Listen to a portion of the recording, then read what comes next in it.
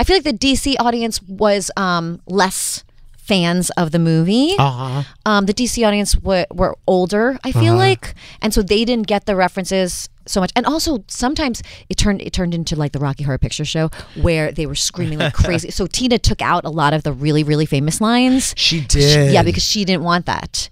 She that's wanted so it to stand on its own, and she didn't want to ostracize people who had never seen the movie. Like, you know, then they'd be like, wait, why is everybody laughing at this? Yeah, I don't it's get so it. funny. Like Glenn Coco. There are moments in it now where I think the balconies are probably all kind of younger people and cheap tickets where they're going crazy at these very specific moments. And I was like, whoa, like there is already a cult fandom about the show on Broadway that must have come from partly the movie and just partly from people just loving the show. Well, I didn't realize how popular the movie was, even because it was like out of our age range, I feel like. But now it has like kids in my daughter's class, they watch it all the time. Really? Yeah. So how old is your daughter? She's 12. Wow.